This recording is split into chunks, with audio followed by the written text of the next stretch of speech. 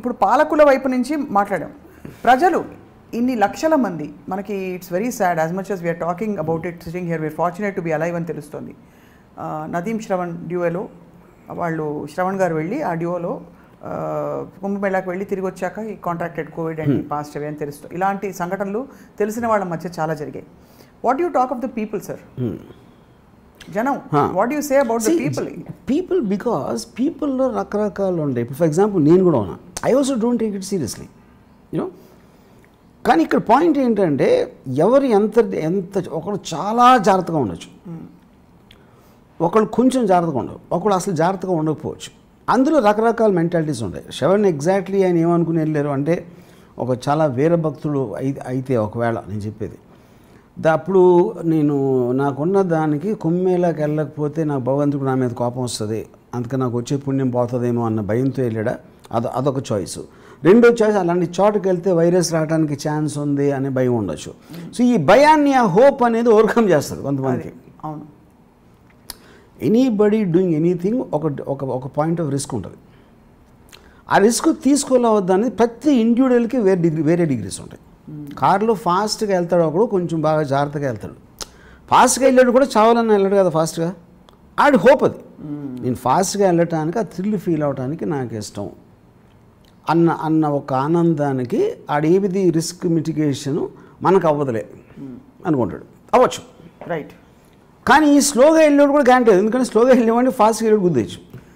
So ఇక్కడ చాలా correct point చెప్పారు, చాలా లాజికల్గా ఉంది.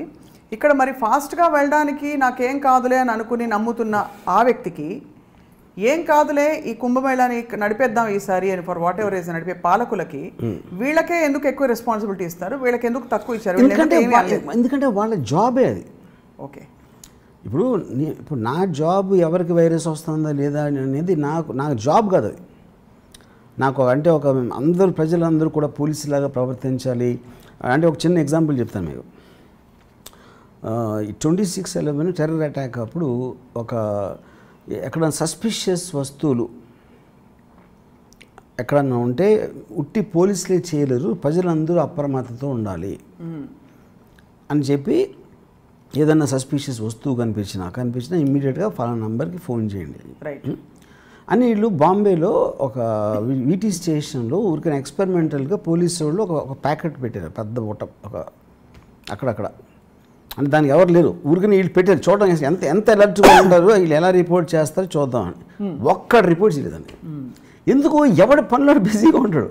అది ఎవరన్నా పెట్టారు ఇక్కడ అని అడిగి చూసి అలాంటి పని పెట్టుకోడు. ఎందుకంటే వాడి పనిలో ఒక గుర్రానికి అది ఉన్నట్టు వాడు వెళ్ళిపోతూ ఉంటాడు అంతే. దానికి కొంతమందిని పెట్టాలి. అప్పుడు అదే పనిగా మీరు కేవలం మీ జాబ్ ఏంటంటే ఎక్కడైనా అన్అటెండెడ్ బ్యాగేజ్ ఉందా, ఎక్కడైనా ఒక సస్పిషియస్ సూట్ కేసు ఉందా, ప్యాకెట్ ఉందా అని చూడాలి. వాడు చూడనప్పుడు అది ప్రాబ్లం, ఎందుకంటే వాడి జాబే అది చూడటానికి. మిగతాది ఏమన్నా వస్తే మీరు ఒక బోనస్ లాగా తీసుకోవాలి, కానీ that you cannot depend on that. Right, yeah, make sense. Yeah. Hi, this is Isha Chavla. This is Manara Chopra. Hi, this is Kartikeya. Nenu director Tejani. Press the bell icon for more updates. For more such videos, please subscribe to iDream. For more videos, please subscribe to iDream. For more videos, please subscribe to iDream. And you're watching iDream Media. Please like, share and subscribe to the channel. And don't forget to subscribe to iDream. Please subscribe iDream Media. Do subscribe to iDream. Subscribe to iDream Media. Do subscribe to iDream Media. Don't forget to subscribe. Click on the button below. Don't forget to subscribe to iDream.